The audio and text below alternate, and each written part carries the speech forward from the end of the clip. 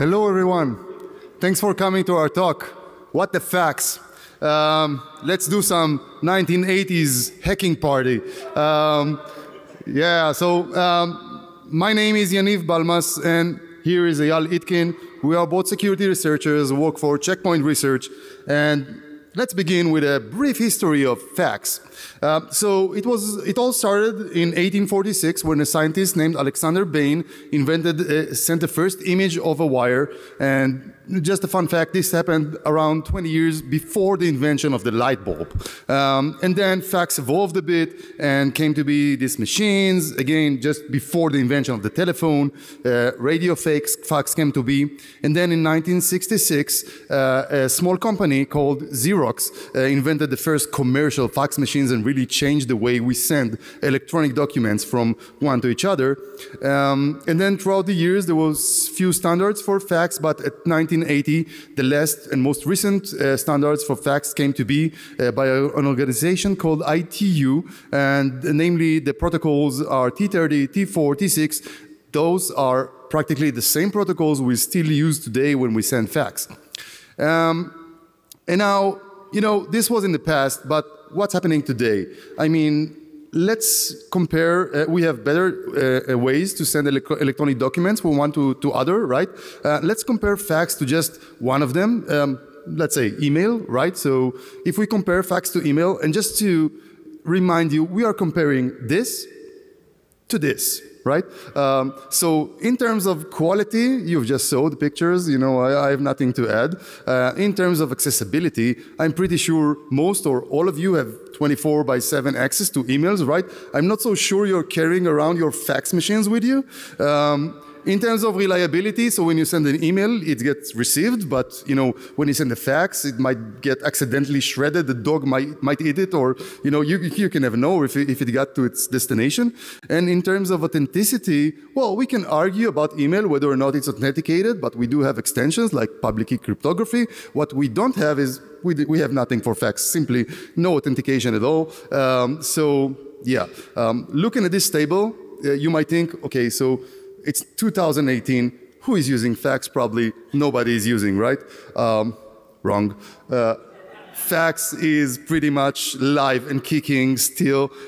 It's being used all over the place. Ships, maritime use it to receive those critical maps in open seas. According to Wikipedia, 90% of the Japanese population use fax. Well, they really like fax over there, but I don't know why, but they are Japanese, so...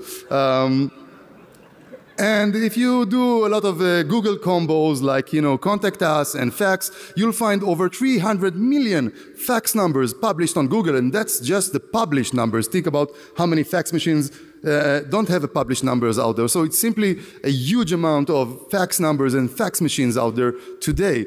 And the thing is that it's not only how many fax machines are out there, but it's also who uses fax. Well, if you're a small corporate or a huge corporate, you have a fax number. You don't necessarily receive faxes over this number, but you do have a fax number, and it's published out there. If you're a bank, they love faxes in banks, right? So this is Bank of China, the biggest bank in the world with over $3.62 trillion in assets, and that's their fax number.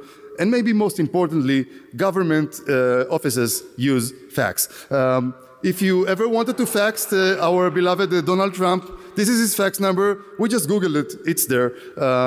So the thing is that sometimes those banks and healthcare and government agencies, they don't only allow you to send fax, but it's actually mandatory to send fax. You can either use postal mail or fax to send them information. It's a good thing that they took mail pigeons out of it, but so yeah, it's a thing. And when you're thinking about it, well, you're thinking probably, what the fax? I mean, it's 2018.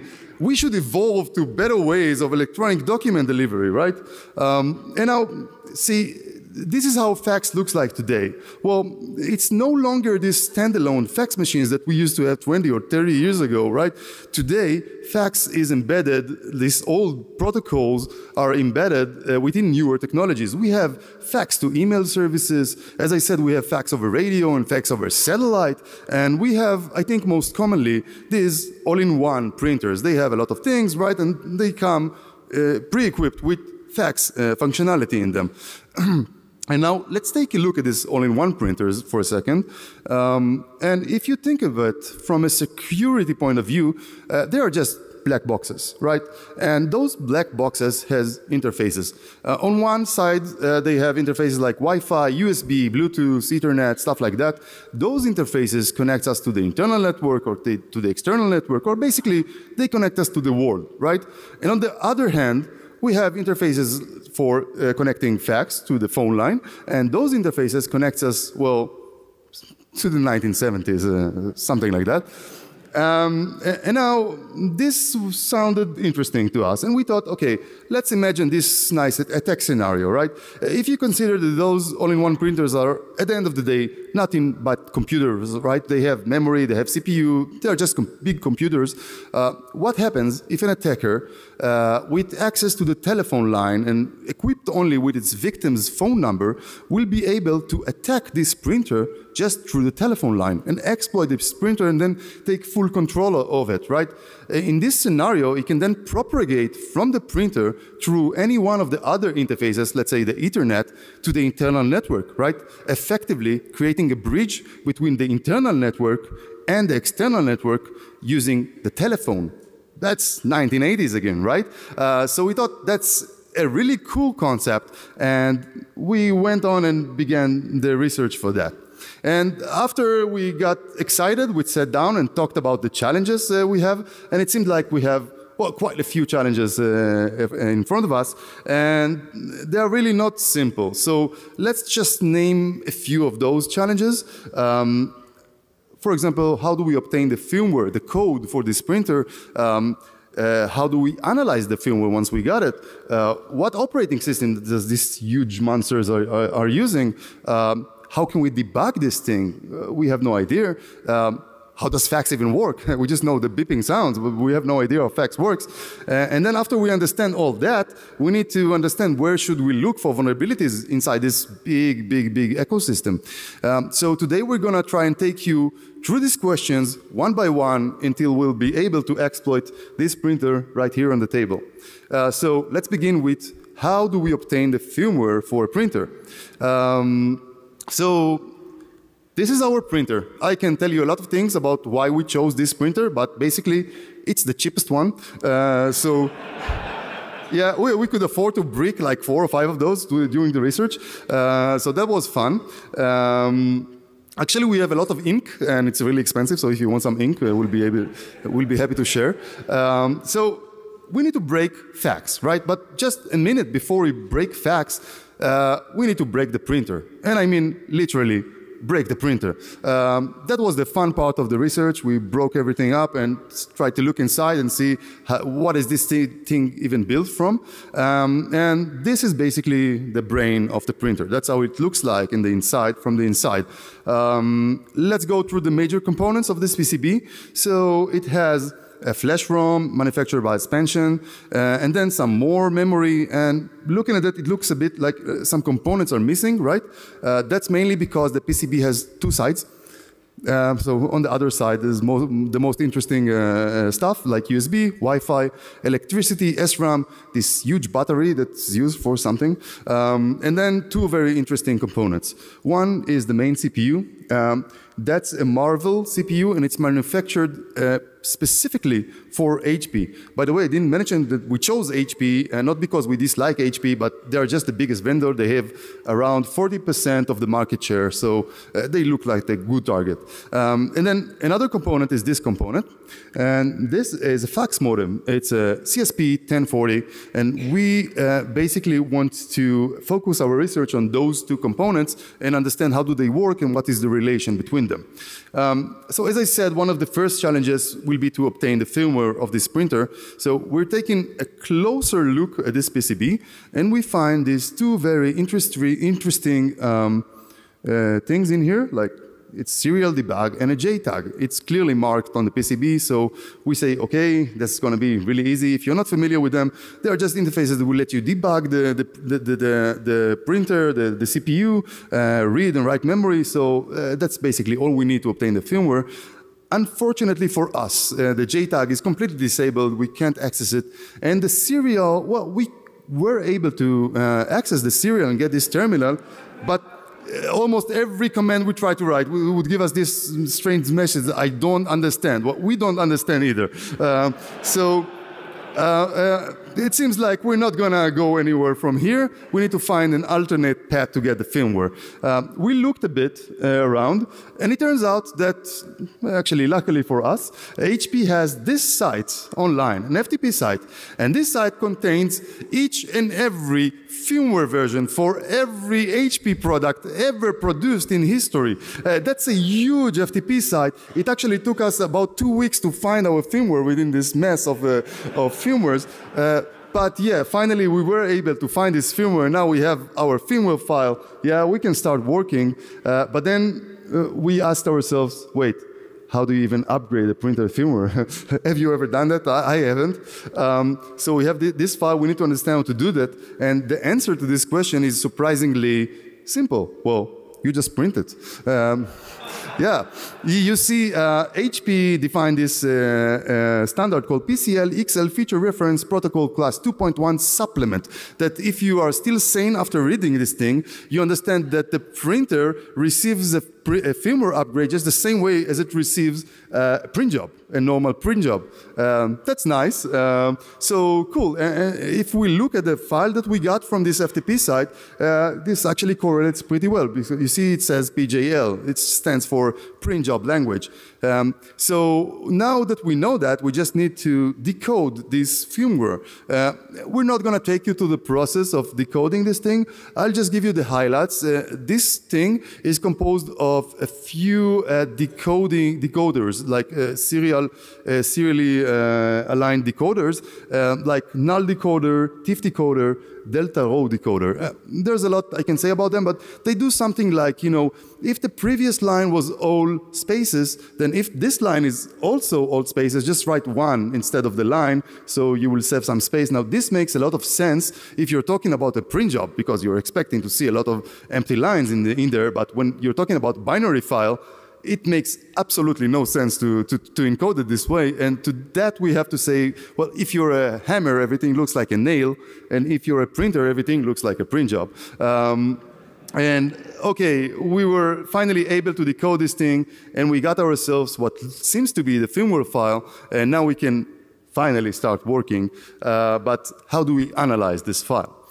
So we start looking at this file, and right in the beginning of it, we see something that looks like a table. So we're able to parse this thing and to understand that it is a table, and this actually is a section table. So it means that the big file that we have is actually composed of sections. And this table actually tells us stuff like the loading address for each section, sorry, the section name and the location in binary, and this basically enables us to break this big file into small sections, and now we can inspect each and every section.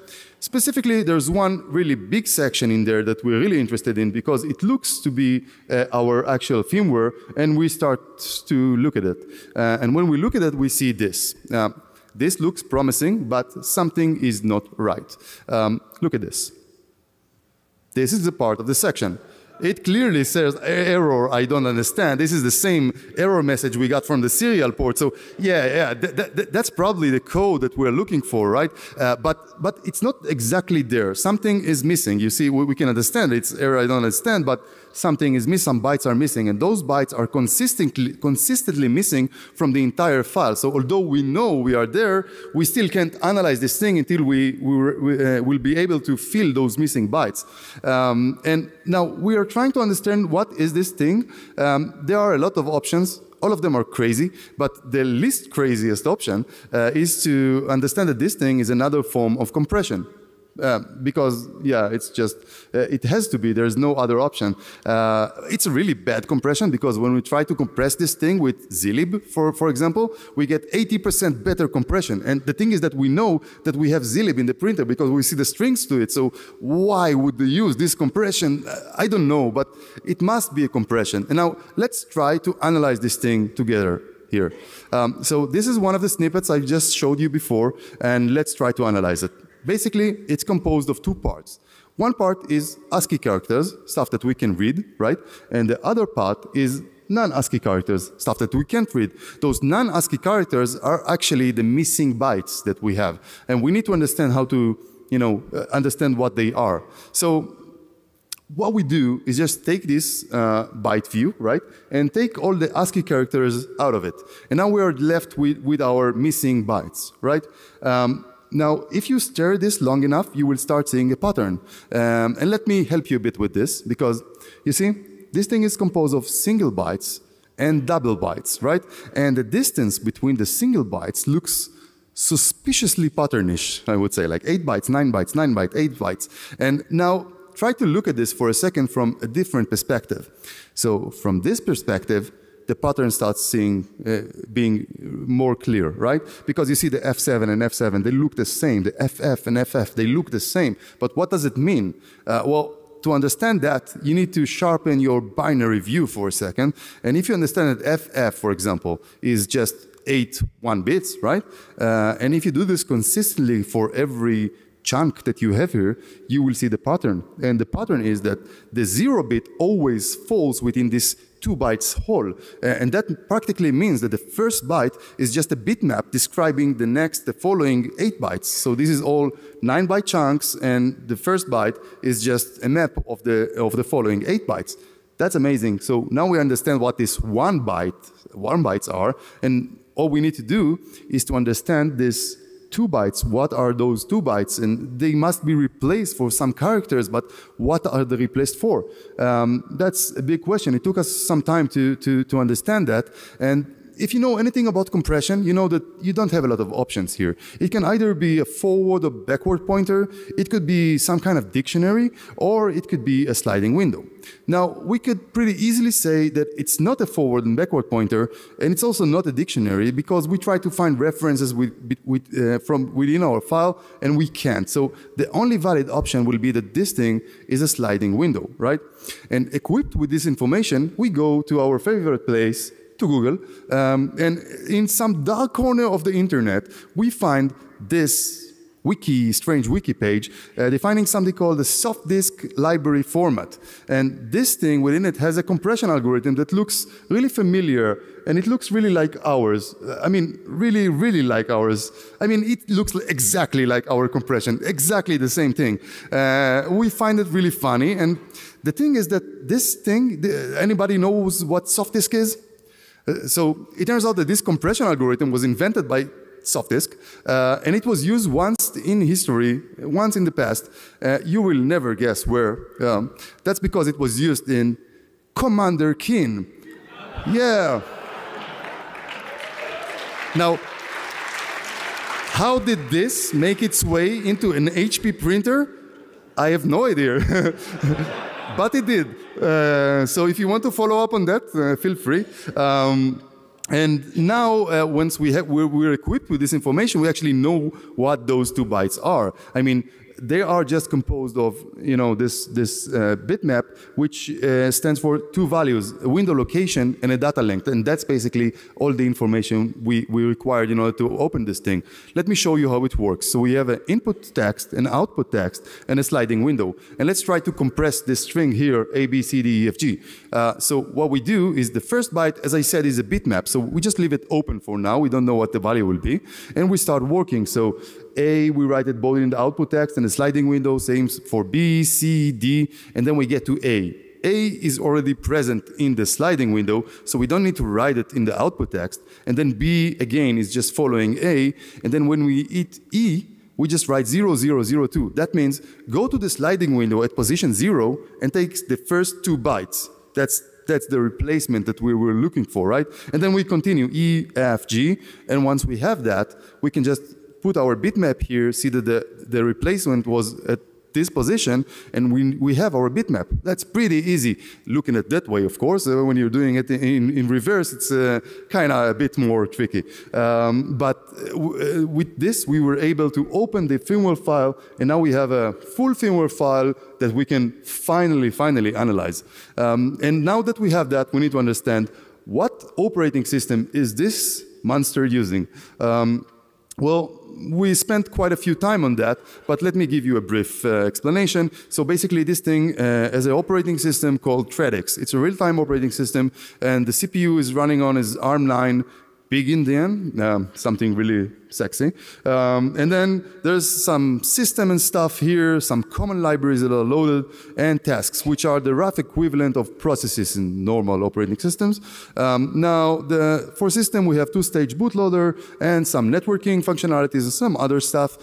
We have a lot of common libraries, just common libraries, and then we have tasks. And once we have this picture in mind, we know that we have to focus on these specific tasks because this is what we're looking for. T30, fax log, T-modem, all the rest we can pretty much put aside, right? So we need to start analyzing them. But just a second before we do that, we notice something that looks fishy. You see, this thing has a SpiderMonkey library. Now, if you're not familiar with this, SpiderMonkey is the Mozilla implementation of JavaScript. It's used in Firefox. And we were thinking to ourselves, why would a printer use JavaScript?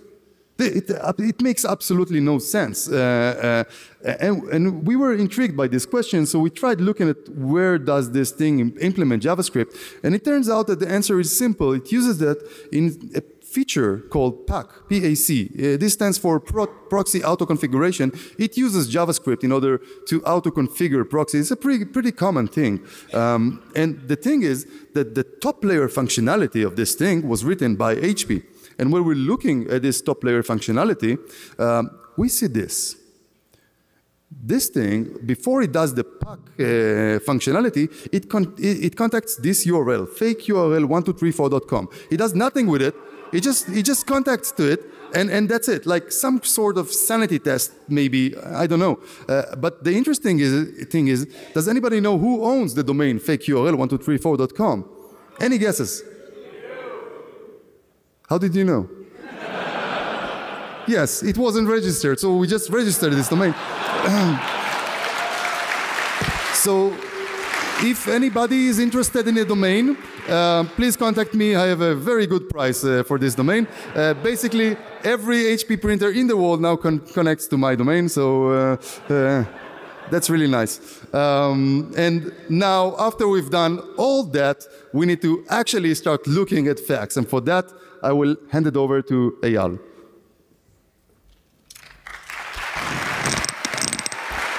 So, thank you, Yaniv. After we finish messing around with SpiderMonkey, we can actually focus on T30. T30 is a standard that defines the fax protocol. It's called ITU T-Recommendation T30 in its full name. The standard defines the procedures and traces and messages needed in order to send or receive a fax document. It's actually a huge standard. It has a PDF with over 300 pages. We read through it all, and it's complicated. And the standard itself was first designed on 1985, and it was last updated more than a decade ago. So from our perspective, it was like, it's an old standard, it's complicated, we're going to find vulnerabilities in it. While we read through the standard, we started to reverse engineer the T30 state machine in the firmware, and you can look to see how it looks like. Don't let this graph view fool you, as most of the code blocks you see over there contains additional state machines inside them, and this means we're going to have a pretty rough job reversing it. As if that wasn't enough, it turns out the firmware heavily relies on function pointers and global variables, and it's going to be a real mess to statically reverse engineering this thing. So we decided to change tactics. We are going to use dynamic reverse engineering. We'll need a debugger. So how can you debug a printer?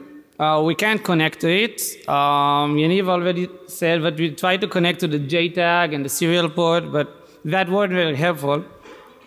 We then tried to look for a built-in GDB stub we could connect to, but we couldn't find one either. At this point, we should remember that I can't simply load a debugger because we don't have any control over the execution flow. And even if we could load a debugger, the printer uses a hardware watchdog. As soon as the CPU will halt or enter an this loop, the watchdog will trigger a reboot, and a breakpoint usually halts the program. So we can't simply hit breakpoints without the watchdog kicking us out. At this point, we decided to split it into parts. If we could find a code execution vulnerability, we could try to exploit it and load our own debugger. At this point, we had a stroke of luck. Actually, we believe that luck is an important part of every research project, and we sure had our stroke of luck. On the 19th of July, Sandria published a vulnerability called Devil's Ivy. Devil's Ivy is actually a remote code execution vulnerability in the GSOAP open source library. Embedded devices, and our printer included, tend to implement an embedded web server inside them so you could manage and configure your embedded device. In our case, the printer uses GSOAP in its web server. After we dug in a bit deeper, we saw that we had a jackpot. Our printer is vulnerable to Devil's Ivy, and we now have a debugging vulnerability. So, for those of you who are not familiar with Devil's Ivy, this is a relevant piece of code, and here is the vulnerability itself. The bad part about this vulnerability is that it's a signed integer underflow, and this means we need to send roughly 2 gigabytes of data in order to exploit it. I don't know if you're familiar with the data rates of printers. However, printers are pretty slow. So after many optimization rounds, we managed to reduce the transmission time to roughly 7 minutes. So each successful exploit took us 7 minutes. And this practically signals the end of our stroke of luck, because our exploit had several side effects on top of them. So after each successful exploit, we're going to have a grace period of 3 to 10 minutes, and then the printer crashes. So we waited a lot of 7 minutes in our research, but at least we have a vulnerability. We can try to use it for debugging. It's better than nothing. So we had pretty much, we had several debugging challenges, so we need to focus up. Originally, we wanted to read RAM and write RAM so we could dynamically reverse engineer the T30 state machine. So now we have a control of the execution flow. We can use Devil's Ivy. We can try to exploit it in order to load a debugger of our own. Once loaded, we'll need to tell the MPU that our debugger is worthy of execution, so it gets its privileges. And when we start executing our debugger, we need to actually install it and blend it inside the firmware address space, because we want to connect to this debugger and we don't want it to crash the printer. So it should natively blend inside the firmware address space. We couldn't find any known debugger we know that does it, and my brother always tells me to stop reinventing the wheel, and he's correct, because wheels are not very useful, so we reinvented a debugger instead. So meet Scout. Scout is an instruction-based debugger that we've developed. It currently supports Intel CPUs as well as ARM, and in fact it even supports ARM thumb mode. I don't really like this mode, but that's what the printer uses, so you get it as a bonus. On our previous research, we used actually a prototype version of Scout in a Linux kernel environment, in which we loaded Scout as a Linux kernel driver to debug our PE. This time, however, we used Scout in its embedded environment.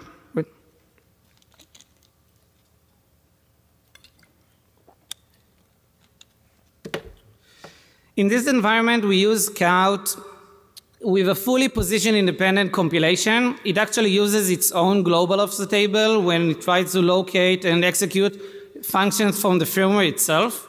All you have to do in order to use Scout is to compile it and supply it with the addresses in the firmware of usual firmware functions such as socket, bind, memcopy, or even sleep. Once compiled, you throw the compiled binary somewhere inside the address space of your target, and you have it. Once executed, Scout will create a network server and wait for instruction, because it's an instruction-based debugger. By remotely connecting to the newly created network server, we can now issue instructions to read RAM, write RAM, or any other extension you wish to implement. It's extendable. In Checkpoint Research, we believe in sharing with the community, so we can find Scout in our GitHub account. It includes an embedded environment, tutorials, and even the Linux kernel driver we used for previous research. At this point out on the topic, we covered many different subjects, but we haven't covered yet the most important thing, how fax actually works. Using Scout, we were able to dynamically reverse engineer the firmware, so let us now tell you how fax actually works. In order to send a fax, I need a fax machine. It's going to be sent to the receiver's modem. The modem will transfer packets to the CPU, which handles the T30 state machine. And later on, the data will be handled for processing and printing. When we start interacting between both of the modems, we have network interaction, we have probing and ranging, we have our equalizer and echo canceller, and we have additional trainings. You should be quite familiar with these four phases. They actually sound like this. What we actually done was to create an HDLC tunnel. Using this HDLC tunnel, we are able now to send our T30 packets as HDLC datagrams from our fax machine to the receiver fax machine. T30 itself has many phases of its own. On phase A, we send our caller ID. It's 20 bytes string. We can send whatever we want. On phase B, we negotiate our capabilities. And phase C is the most important phase of them all because here we actually send the data itself. So our document is going to be sent line by line, page by page, until it's finally received. And at phase D, we finish. We send X, we receive X, and that's it. So let us now see how a normal black and white fax document is going to be sent through this protocol. So here's our document. It will go through the HDLC tunnel, the data will be transferred using phase C, and the received result looks like this. We actually send the data of a TIFF file format, compressed in G3 or G4 compression layers. And if you think that something here is missing, then you're correct. We can't control the headers of the TIFF file. The printer actually builds them itself using data we negotiated on phase A and phase B. So from an attacker's perspective, these are partially bad news. There are many vulnerabilities in TIFF parsers. However, they usually require us to control the header. This time, we only control the data itself, so we're a bit limited. And after we finish building up and processing the TIFF file, it's going to be sent for printing, because that's what normal people do with fax documents. And here it's where it becomes really interesting, because we figured out that T30 had several extensions for it, and one of the extensions, can you guess? Well, the extension is color extension. I didn't know that faxes can be colorful, but it's a thing. So let's see how a colorful fax is going to be sent. We have here our fax document, which will travel through the HDLC tunnel using phase C of the T30 protocol, and the received result will be a JPEG file. This time we control the entire JPEG file, its headers and data, because a colorful fax is in fact a fully functional JPEG file. So we received a TIFF file with a black and white fax, and a JPEG file with a colorful fax. Both will be sent for printing. Now that we finally understood how fax even works, where we should look for vulnerabilities in it. So all of the layers that we showed earlier can contain vulnerabilities. We have complicated state machines, we exchange strings, there are several decompression layers, and we have two different file formats we need to parse. We decided that the most convenient layer of them all will be the application one, and more specifically the JPEG parser, because we can fully control the entire JPEG file, so we have a much better attack surface. Let us now see how a JPEG file actually looks like. So this is a JPEG file. It defines a colorful image, and the most important thing is that JPEG consists of markers. You have a start of marker, after which you have an additional marker with its opcode, length field, and data, after which you have a marker with its opcode, length, and data, and so on, and, and you finish with a marker. Now we know how a JPEG file actually looks like. Let's zoom in on one such marker. Our specific marker is going to present a compression table. We define a 4x4 compression matrix to efficiently compress our specific document. In T files, you use other tables, and they were designed and fixed. In JPEG files, you can use your own compression table for a specific image. The marker itself looks like this. You have our opcode, our length field, the 4x4 matrix, and our data. If you zoom in a bit deeper, we can see that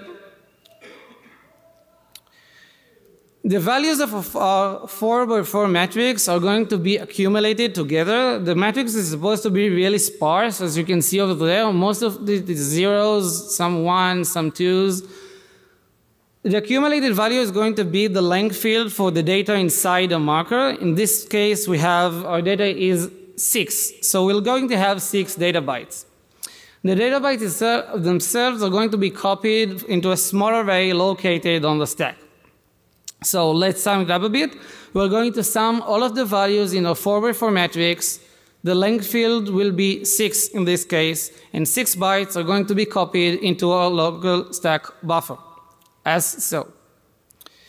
At this point, we're like, what the facts? Because what will happen if we use large values inside our matrix? We have 16 bytes in our 4x4 matrix, and we're going to sum them all up to roughly 4 kilobytes. And 4 kilobytes of data are going to be copied into a small stack buffer of size 256 bytes. So that's bad news for the firmware. We have an overflow. Now that we found our vulnerability, it's a trivial stack-based buffer overflow, let us see if we have any sort of constraints.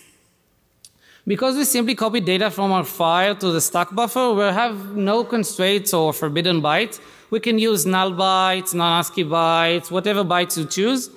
We can use up to 4 kilobytes of data, and we can control the length. So we actually used in our exploit roughly 2K, so it's controllable.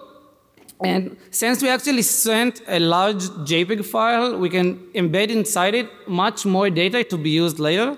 So we can use roughly 4K for our exploit, and our exploit can load enormous amount of data from the fax itself, so we can continue on. At this point, we have a vulnerability. Let us now see what bypass we should use for operating system security mitigations. Nah, not really, because it's a real-time operating system. All of the addresses are fixed. There's no stack canaries. All of the tasks share the same address space. We run in the highest of privileges. So it's an 80s party, and it couldn't be easier. Once we found the vulnerabilities, we contacted HP, and we started a responsible disclosure process. We actually flew over there to HP's campus to help them. We demonstrated a vulnerability, and we helped them patch it. It was quite interesting because at first we were told to fly to Portland, and there are no HP offices in Portland. So we talked to them a bit more, and they told Yaniv that I should fly to Vancouver, and we were like, Vancouver is in Canada? So I flew to Portland, and I drove to Vancouver, Washington, and we helped them fix it. And if you were to the Black Hat, I was the Black Hat the first time this year, you couldn't miss a huge booth of HP using the Wolf or the Fixer this year. So you probably know that HP really cares about the security of its product. So we got an official CVEs from HP. Here are the 2 CVEs. They're both rated as critical with a CVSS score of 9.8 out of 10, so that's quite rare. Maybe even familiar with these 2 CVEs because they got several media attention in the past week. So here's the official response from HP. When HP learned of the issue, they worked quickly to provide updates to mitigate risks. HP takes security seriously and encourages customers to keep their systems updated to protect against potential vulnerabilities. And once we finish this is a good time for our live demo.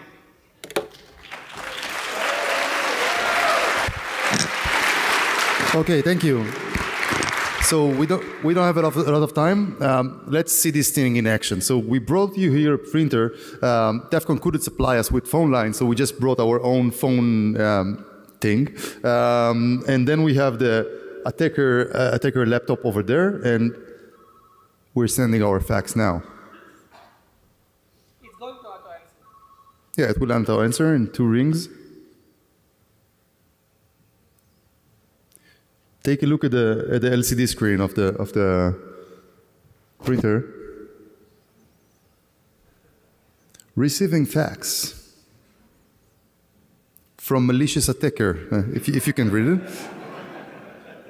So if you see this fax, run away.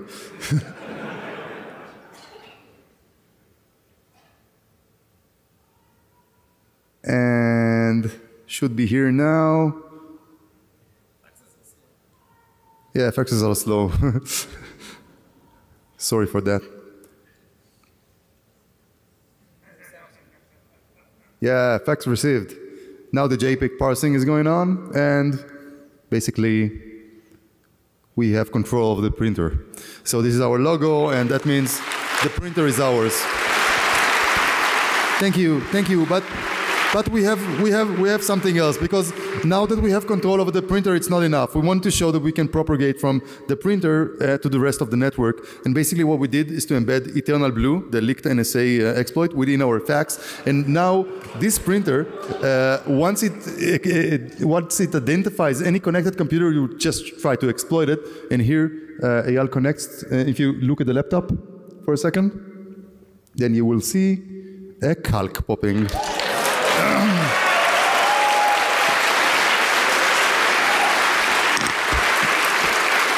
So we did it. It was a long research, let me tell you, but it was successful. We think that this is groundbreaking. I hope you feel the same. And now let's sum up with some conclusions. If you'll switch back to the presentation. Yeah, thank you. So, conclusions. Well, PSTN is still a valid attack surface even in 2018. Fax can be used as a gateway to internal networks. And another thing is that old and outdated protocols are probably bad for you, so keep an eye for them. And now probably you're asking yourselves, what can you do? Well, you can do some stuff. You can patch your printers. As we said, HP published patches for these specific vulnerabilities. You can find them in this URL here, and instructions from HP to identify. By the way, this works for any HP OfficeJet printer. Inkjet, yeah, like 80 or 100 models of them, so make sure you are patched. Another thing is, don't connect fax if you don't need it, right? And if you do need to connect fax, then make sure to segregate your printers so they won't be connected to the rest of the network. So if somebody manages to take over your printers, at least the risk will be contained within the printer, and you won't be able to propagate to the rest of the network. Now, these are all really good suggestions, but really the best suggestion I have to give you today is, please stop using fax.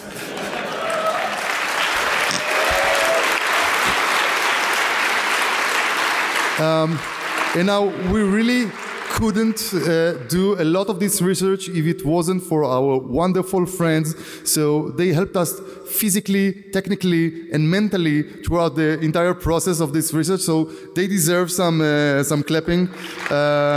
Thank you. Thank them. And one specific guy, Yanai, also helped us a lot in the firmware thing, and that's practically it. So thank you very much, and if you want to follow us, please follow us on Twitter, read our stuff on our blog, and thank you very much for coming to this talk.